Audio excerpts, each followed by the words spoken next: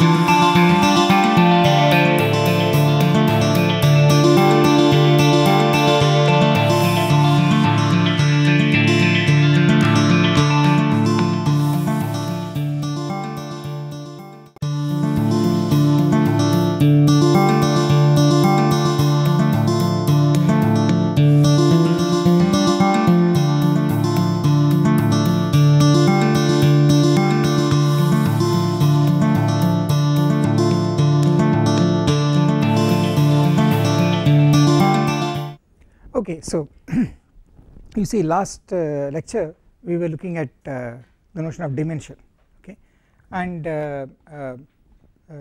we noticed that there is a notion of dimension from the topological point of view, that is the the definition of dimension of a topological space, and then there is also the notion of Krull dimension of a ring, okay, and somehow these two are related in the sense that the dimension of a for example the dimension of affine n space, the topological dimension of affine n space is the same as the Krull dimension of the ring of functions on affine n space, okay. So let me recall again to refresh your memory and also so that you feel a little comfortable about things. Let me recall what was going on. So see on the, so we have as usual the geometric side and we have on this side the commutative algebraic side,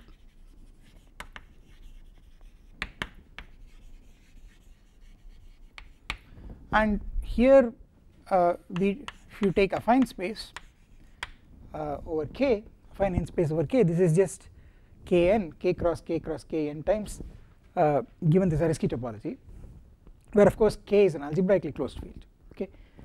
As usual you can always think of it as complex numbers if you want to be very concrete. So in that case this will be just Cn, n copies of C given the Zariski topology, and then the ring of functions, so the association that I am interested in is called is given by the symbol A of a variety or an algebraic set, okay, and it is defined only for varieties properly. This is, well, this should be thought of as giving you the ring of functions. So you have the space here and here you have its ring of functions. So on this side you have the space and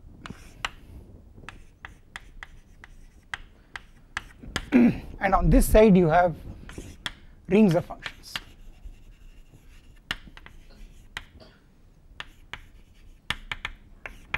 okay. So if you take affine space, of course what kind of functions, functions are of course polynomial functions, we are only interested in algebraic functions, polynomial functions. So if you take this is going to be this is k x1 etc xn, okay, and the fact is that you see what I want to say is that there is also an association that goes from this side to this side, okay, which makes this again a bijective correspondence, okay. So again you know this is another instance of you know the interaction between algebraic geometry and commutative algebra, that there is always a dictionary which goes from the geometric side to the commutative algebraic side and goes back and forth. So see, initially we had such a dictionary where we had taken on this side, for example, we have seen it in other contexts. For example, on this side if you took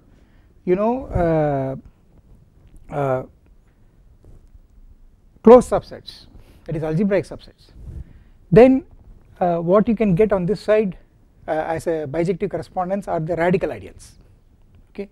And if you, and under this correspondence the irreducible algebraic subsets, the irreducible closed subsets, they will correspond to prime ideals, okay, which are of course radical, and of course the points, the singleton sets consisting of points, they will correspond to the largest ideals, which are the maximal ideals, largest proper ideals.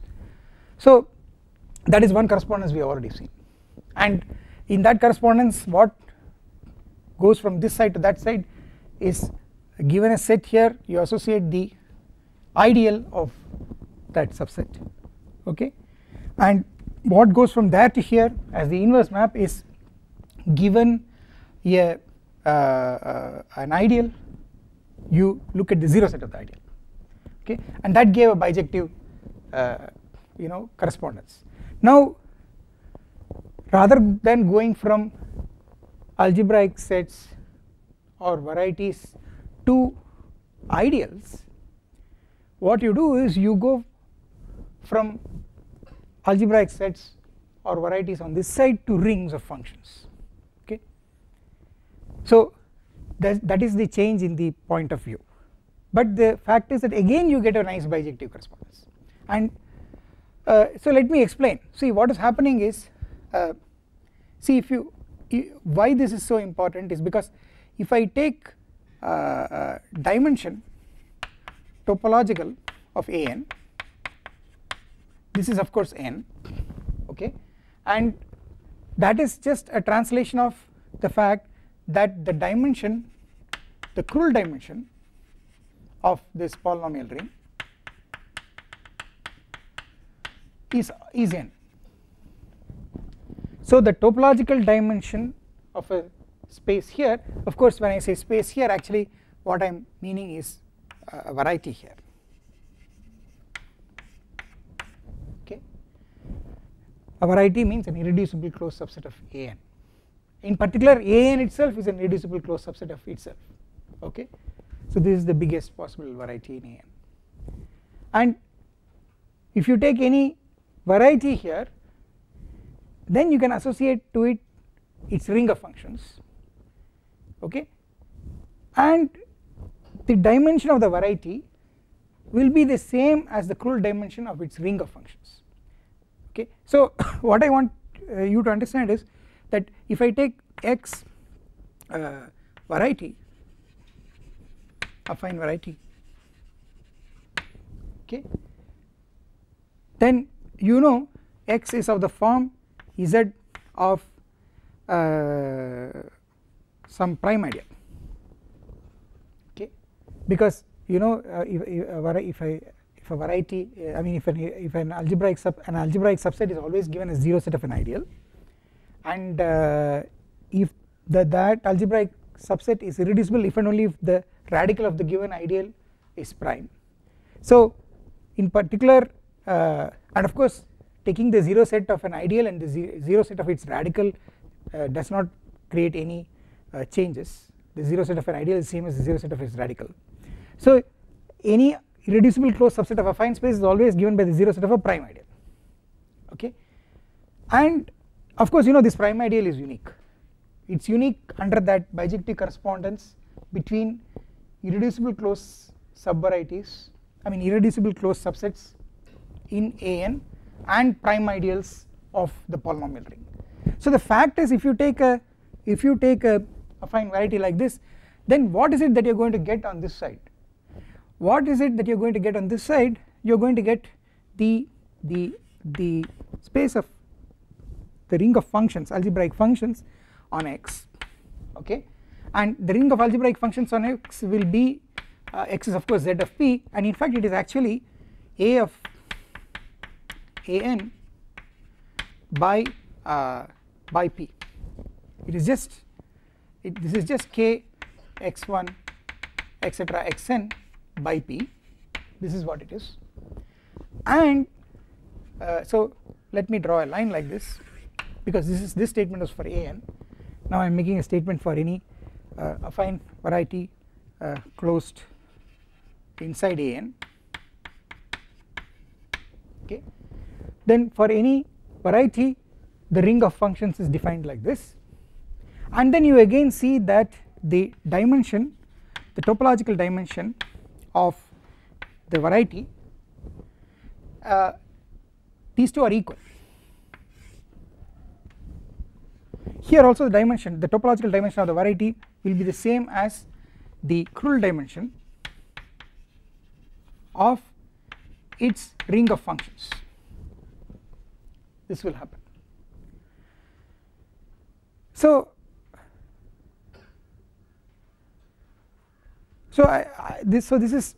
I want that. So this is a generalization of this. This is a generalization of this statement, which is true for all affine space. And I also want to tell you what is this arrow that's coming in the other direction. Okay, that arrow is actually max spec. That is the arrow that's going in this direction. So let me explain that. So let me explain. Let's keep this diagram as the basic diagram that we want to understand, and let me expand upon this. Okay. So the first thing that I want to explain is, well, just to recall, how did you get the topological dimension is equal to the Krull dimension, the topological dimension of an to be equal to the Krull dimension of the polynomial ring? That's because the topological dimension is supposed to be the you take chains of strictly increasing chains of irreducible closed subsets, okay, and then you take the largest possible such chain and subtract 1 from that. That is the topological dimension, if at all it is finite. Okay, you have to take large. If it is not finite, then the largest possible will be infinite, and then it will become infinite dimension. Okay, so how does one define the dimension of a topological space? You simply write out, and you try to look at existence of a chain of irreducible closed subsets. Okay, irreducible closed subsets which are contained, each one contained in the next. Try to look at such a chain and try to look at the chain being strict, namely that there are no repetitions in successive members of the chain, and among such chains try to take the maximal length ones, namely the ones with as many terms as possible, and you, if this maximum is a finite number, okay, you take away 1 from that. That will be the topological dimension.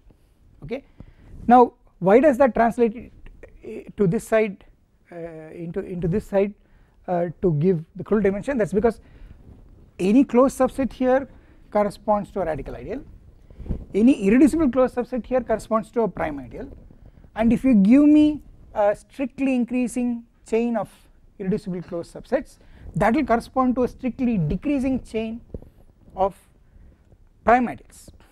Okay, so what will happen is that the fact is that the largest, largest in the sense, the chain, a strictly increasing chain of prime ideals of maximal possible length, okay, is n plus 1. Okay, and of course the easiest thing is you take 0, start with the 0 ideal, then take the ideal generated by one variable x1, then that's contained in the ideal generated by x1 and x2, and then at the ith stage is generated by x1, x2, etc. up to xi, and you go on up to n. This is a strictly increasing chain of prime ideals. Its length is n plus 1, and therefore the Krull dimension becomes n. So the Krull dimension of a commutative ring is defined to be the supremum of the heights of the prime ideals. Okay, and what is the height of a prime ideal? The height of a prime ideal is the maximum possible length of the maximal possible chain that you can strictly descending chain of primes that you can get starting from that prime ideal, and then you have to take away 1 from that.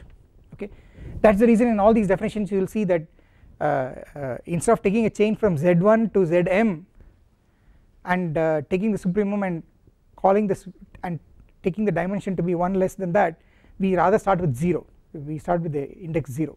Okay, that's the reason you start with 0.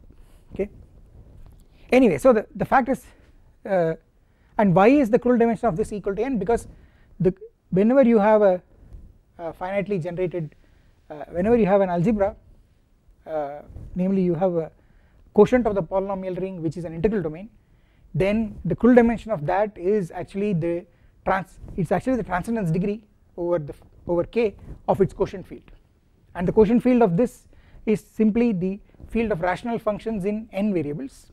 Okay, it just consists of ratios of polynomials in n variables with the denominator polynomial not equal to 0, and that has transcendence degree n.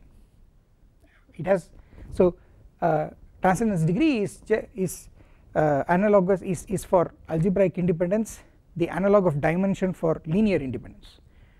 Just like for linear independence, dimension is cardinality of a maximal linearly independent subset. For algebraic independence, transcendence is the cardinality of a maximal algebraically independent subset. Okay, so it's analogous to what happens in linear algebra. So transcendence degree measures the largest, it gives you the number of maximum, I mean the maximal number of transcendental elements which are algebraically independent from one another. Okay, that's what it gives. So just like dimension of vector space gives you the maximal number of linearly independent elements, okay, linearly independent vectors. So and the transcendence degree of this, the quotient field of this is n, which is very clear intuitively, but you need to prove it. Okay, using some something from you have to use some field theory to prove it. Okay, and now you see, so the first thing that I want to explain is why do we define the ring of functions on X like this? Okay, why do we define the ring of functions on X to be the ring of functions on the whole space divided by the ideal of X? So in fact this is, I can simply write it as a of an of K divided by I of X. I of X is P, where script I is the ideal of the given subset. Okay, so I of X is P, right? So here also I can write that P is equal to I of X. Okay, and so in a way, you know, previously we were associating to X I of X, which is the prime ideal. Now what you are doing is you are not associating X to the prime ideal, but you are associating it to the quotient by that prime ideal. Instead of looking at the ideals on this side, you are looking at quotients by those ideals. That's the only difference. But the advantage of looking at quotients by those ideals is the fact that you get rings of functions. And why is that? That's what I am trying to explain. It's very easy. See, what you do is, you see, you look at a of X. So this is you define it to be functions from so functions from X to K which are given by polynomials, by restriction by polynomials. So look at this definition. So a of X are just functions, they are maps from X to K, and the point is that this map it should be an algebraic function, okay, which means it should be a polynomial. Okay, and of course what polynomial in n variables, because X is a subset of an, and any polynomial in n variables is a function on an. You can evaluate it at each point of an. Okay, so actually what is happening is when you go from here to here, there's something that's already happening. So if you apply this condition, you see if you apply this definition, so if I write a of an, this will be functions from an to k which are given by polynomials.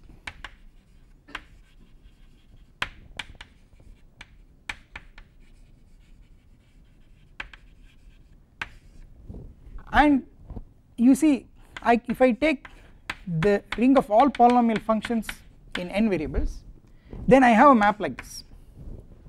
That map is, you start with a polynomial in n variables and you use that f to define a function. Think of C f is here now a polynomial, define that as a use that f to define a function. Let me if I want to be very strict, to distinguish the fact that here I am thinking of f as a polynomial and there instead of the polynomial I am looking at the function that it defines. What I will do is I will put EVF. This is evaluation of f. Evaluation of f from an to k is a function. This is what f goes to. What does this do? Give me any point in an, you simply evaluate that point f at that point, you evaluate the polynomial at that point. This is the map. So you are just associating f to evaluation of f. Okay, and what you must understand is, you see, if you take functions like this which are given by polynomials, then it's very clear that if you take two such functions, their sum is also given by corresponding sums of polynomials, right? So if a function is given by a polynomial, then a sum of two such functions is also given by sum of the corresponding polynomials. Product of the two functions will be a function that's given by product of the corresponding polynomials, and of course there are constant functions here which correspond to the constant polynomials. In other words, what I am saying is that this map is actually a ring homomorphism. I am saying this is a ring homomorphism. This fellow on this side is actually a ring. That's what you must understand. Take it here also. If you, when I say functions which are given by polynomials, if I have two functions which are given by polynomials, then their sum is given by the sum of polynomials, okay, and the product is given by product of polynomials. So these are all rings, okay, they are commutative rings and they contain constants. The constant functions are always there because constant functions come from evaluation of constant polynomials. So constant functions are there. So these are K algebras. A K algebra is nothing but a ring, a commutative ring with K, which is also a vector space over K, okay, and in such a way that the multiplication in the ring is compatible with the scalar multiplication. Lambda times fg is the same as f into lambda times g, okay. So the vector space structure and the ring structure, they are compatible. That's what an algebra is, okay. So these two are both K algebras, okay. So they are rings, and the fact is here also I can start with, take a polynomial in n variables, I can have this map. What is this map? This is just f going to evaluation of f restricted to x, from x to k. It's the same map, but you restrict it to the subset x after all, because x is a subset of an, you can always restrict the map. That's what I mean to say that these are functions which are given by polynomials. When you say they are functions given by polynomials, they are actually given by restrictions of polynomials. That's what this map is, okay. And what you must again understand in this case also is that this is a ring homomorphism. It's also a ring homomorphism because f plus g, evaluation of f plus g will be evaluation of f plus evaluation of g, evaluation of f into g will be evaluation of f into evaluation of g, and evaluation of lambda will be just lambda if lambda is a constant polynomial. Alright, so you can see that this is not just a ring homomorphism, it also preserves the vector space structure. Mind you, what is there on the left side is also a K algebra. This is a commutative ring with 1 which is also vector space over K, and the scalar multiplication is compatible with the ring multiplication.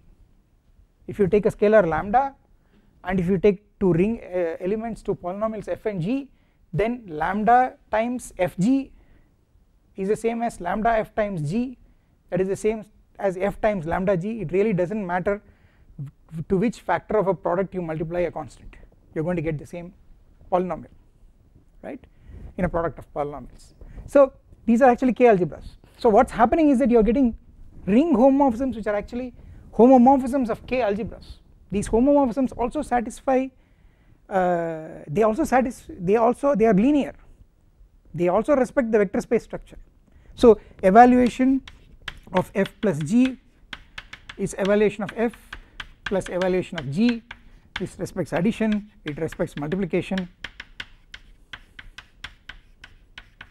and it respects scalar multiplication,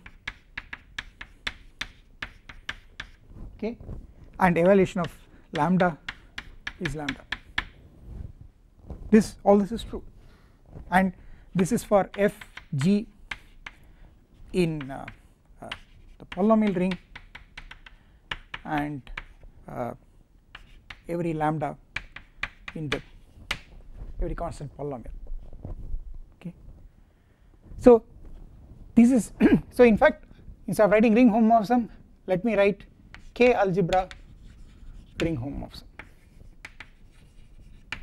K algebra means it is a ring homomorphism which is also a K vector space map, and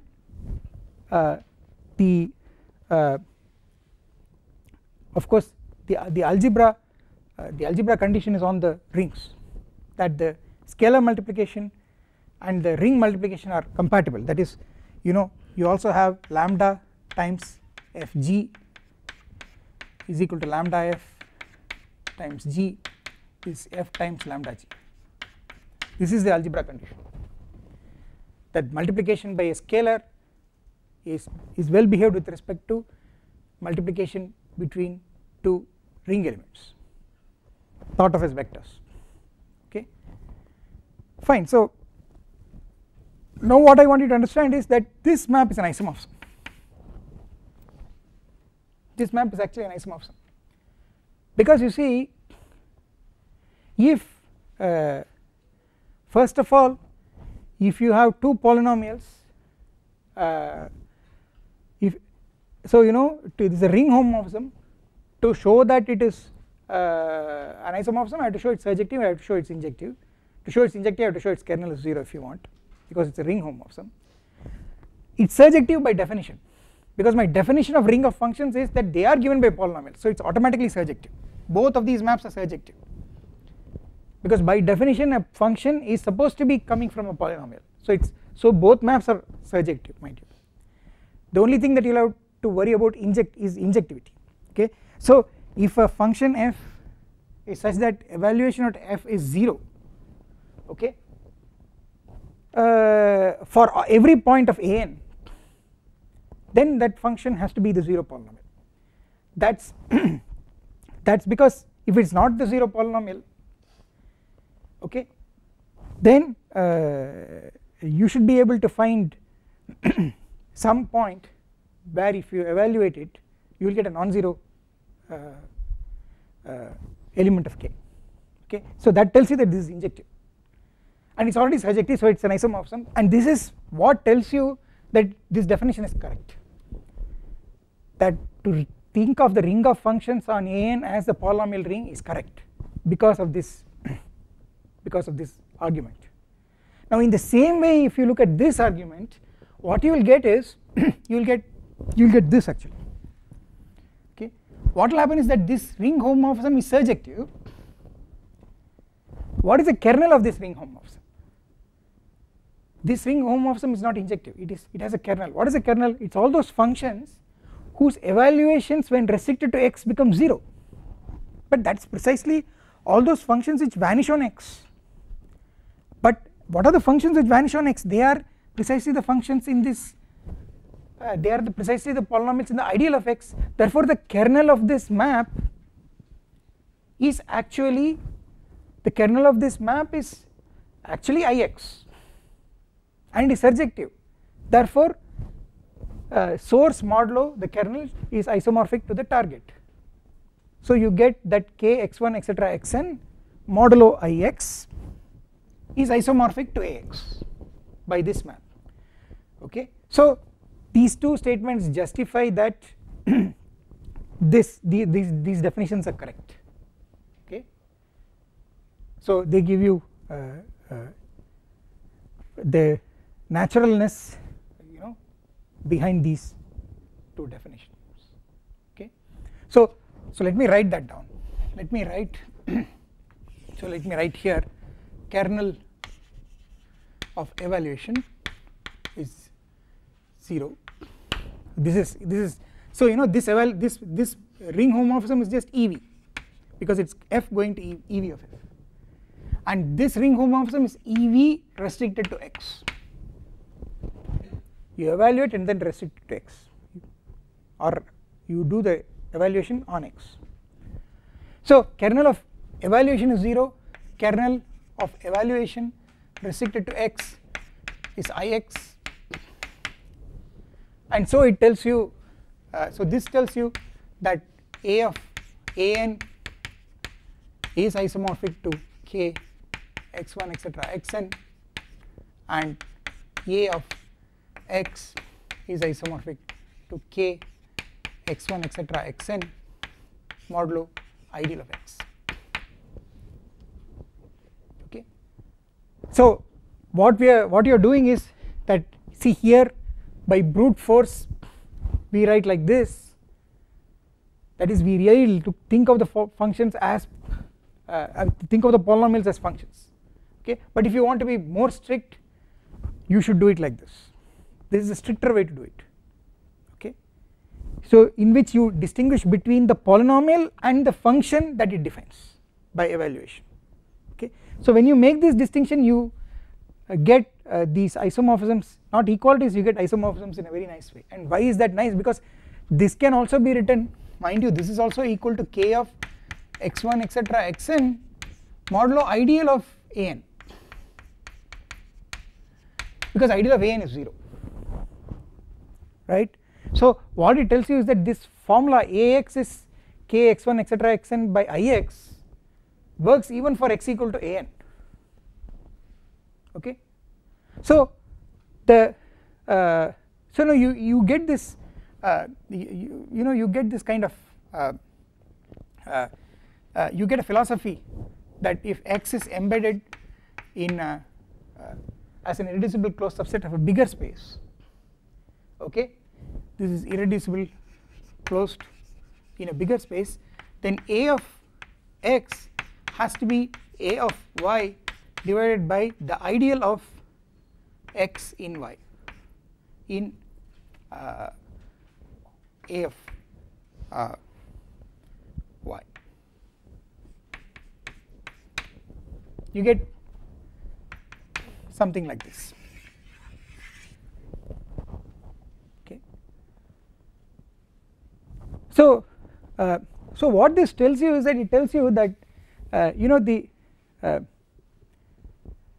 notion of, so the point that you must appreciate here is that this quotient ring homomorphism, this is a quotient homomorphism because it's surjective. Surjective homomorphism is always a quotient.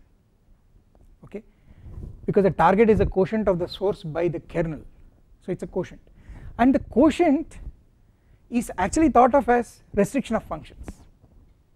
Okay, so the moral of the story is that whenever you see a quotient in computative algebra, algebraic geometrically it means that you are restricting functions to a subset, closed subset.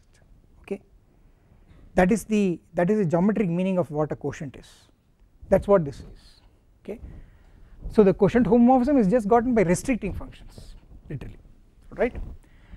So that tells you why it's correct to define the ring of functions for an affine variety like this. Okay, of course we will really not worry about all the time writing isomorphic to, okay. So by abuse of notation we will simply put equal to, okay, but what that equality is, to be very precise, it is an isomorphism, because when you simply write the ring they are actually polynomials, but if you want to think of them as functions you must evaluate those polynomials. So there is a difference, and this isomorphism is to signify that difference, but then one forgets this and by abuse of notation keeps writing equal to. Okay, fine. So this much is clear. Then I want to explain why this and this are one and the same. Why are this and this one and the same? See, that's quite that's again quite clear, because if you look at the way it goes, you see if you take x, okay, and in x if you give me a sequence of irreducible closed subsets, okay, so these are all irreducible closed in x, okay, then you see what these will correspond to is, see, mind you, x is sitting inside, x itself is an irreducible closed inside an, x itself is an irreducible closed inside an, okay. So if you go to the polynomial ring, the ring of functions on an, which is k x1 etc xn, okay, then you see this x as a closed subset of an on this side will correspond to the ideal of x, which is prime, okay. Mind you that there is an inclusion like this, okay, because these are all closed in x, and that is further closed, irreducible closed in an, okay. So what will happen is you will get something like this, you will get ideal of Zm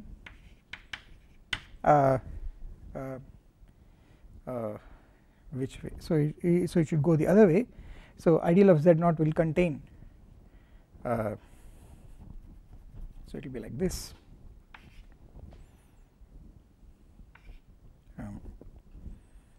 ideal of, so let me write it, proper containment ideal of Zm minus 1 and so on, proper containment ideal of Z0. So this diagram on this side translates to this diagram on the other side, okay, and of course you know why this is, because we have a on this side to that side, if you apply this I, you know that's a bijection, because its inverse is given by Z, you know this bijection, okay. This is a bijection between radical ideals and closed subsets, and if you are only looking at irreducible closed subsets, then it's a bijection between irreducible closed subsets and prime ideals, okay, and of course it's inclusion reversing, alright. So see what this will tell you is that in the earlier lecture I defined what is meant by height of a prime ideal. What is the height of a prime ideal?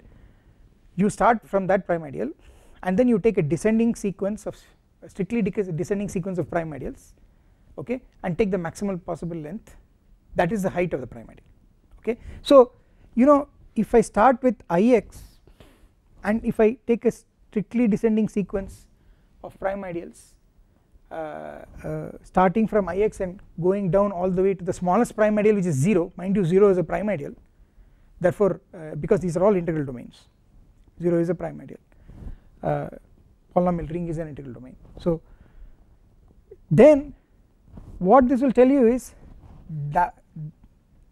the height of that plus this m, okay, and if I take the, see here, if I take m to be maximum, if I take the maximum such m, I am going to get dimension of x, okay. Dimension of x is actually supremum of all such m, okay. And suppose as in this case, if what this will tell you is that if the dimension of x is say if the dimension of x is say r,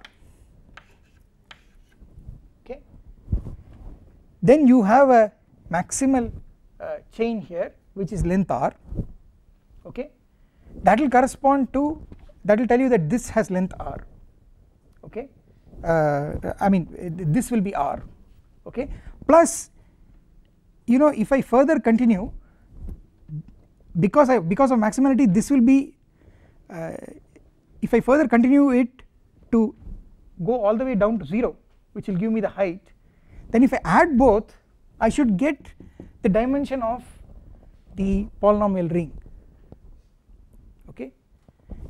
If I take this, okay, with m equal to r, which is the maximal possible, and then if I further go down, okay, from I of x to 0, that part will give me the height, that plus this r will give me the dimension of the polynomial ring. This is just